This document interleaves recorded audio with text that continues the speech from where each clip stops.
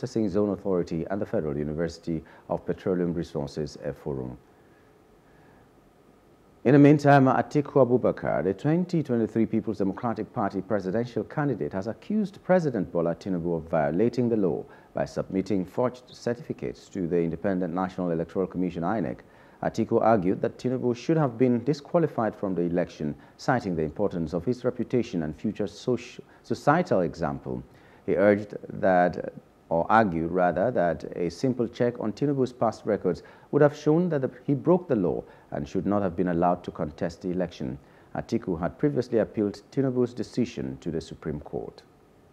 We showed incontrovertible evidence that Bola Tinubu was not qualified to contest the presidential election because he forged the qualifying academic certificate which he submitted to INEC.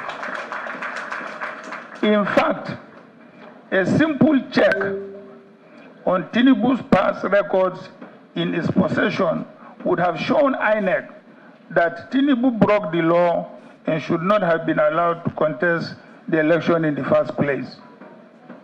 We showed irrefutable evidence of gross irregularities, violence, and manipulations during the elections.